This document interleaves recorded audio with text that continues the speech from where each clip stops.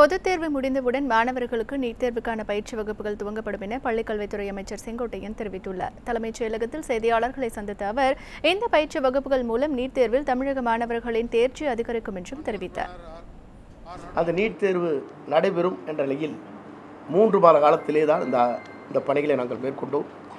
அப்படி மேற்கொள்கிற போது அந்த நீட் தேர்வுக்கான அந்த அவர்களுக்கு வழங்கப்பட வேண்டிய சிலபஸ் புத்தகங்கள் அனைத்தும் வேறு மொழிகளில் இருந்த காரணத்தின் அடிப்படையில், ஆங்கில மொழியில் இருந்த காரணத்தின் அடிப்படையில் அது தமிழாக்கம் செய்ய வேண்டியிருந்தது. அதற்கு 1 மாதம் காலம் ஏற்பட்டது.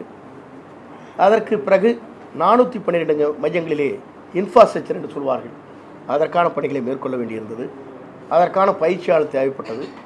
இதன் காரணத்தின் அடிப்படையில் போன ஆண்டு அது குறைவாக இருந்தாலும் கூட இந்த ஆண்டு அது நிறைவாக இருக்கும். அதற்கான பணிகளை இந்த அரசு விரைந்து செய்து கொண்டிருக்கிறது. 413 மையங்களில் 16,000 பேர்கள் இதில் இடம்பெற்றிருக்கிறார்கள். மிக விரைவிலே 9 கல்லூரியில் 25 நாட்கள் மீண்டும் அவர்களுக்கு முழு பயிற்சிகள் இந்த பொதுத் தேர்வு முடிந்தவுடனே அளிப்பதற்கு நடவடிக்கை மேற்கொள்ளப்பட்டு வருகிறது. அப்படி வருகிற போது தமிழ்நாட்டுடைய மாணவர்கள் எண்ணிக்கை நாம் எதிர்பார்க்கின்ற அளவிற்கு உருவாக்கி தரப்படும். இது போன்ற முக்கிய வீடியோக்களை உடனுக்குடன் தெரிந்து கொள்ள NewsJ யூடியூப் சேனலை சப்ஸ்கிரைப் செய்யுங்கள்.